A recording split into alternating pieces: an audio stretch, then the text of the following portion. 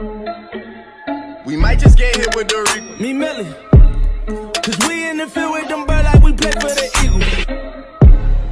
I'm on probation, so let me not talk what's illegal. Switch it up. Today I woke up with my drinker, she rich as a beetle.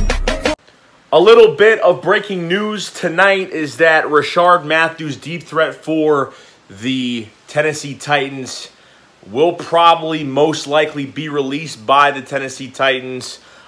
He literally just went home and he's not coming back to the Titans. He's upset with the way these past 2-3 weeks, the past 2 weeks pretty much of how he was used, only having about 11 yards.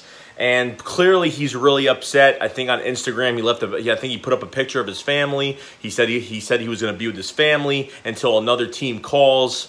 Then he will get off the couch. Rashard Mathews has put up really good numbers. Okay, 2017 he was averaging about 15 yards a carry, 15 yards every pass, over 750 yards. And then 2016 he had over 900 yards with 9 touchdowns. So they haven't been using him that much. He's a very good player. I mean, I don't really respect guys that just quit on their team and then just go home. So the Titans have no choice but to release Rashard Mathews. I think he's been with the Titans, and I think he was with Miami before as well. But the guy is fast. The guy can get off the ball. The guy is explosive. So this is another option that's out there. Teams will be calling. They've already said that teams will be calling. And if the Eagles need to get a receiver in here, a guy that's pretty young, and that could, make an impact. If they want to get another player like that, they could bring him in. But this is pretty big news because I know that, Harry Roseman wasn't on the Josh Gordon sweepstakes, and, half of the fans were pissed and half the fans were leave it alone. Let's just keep what we got and wait till guys get back and get healthy.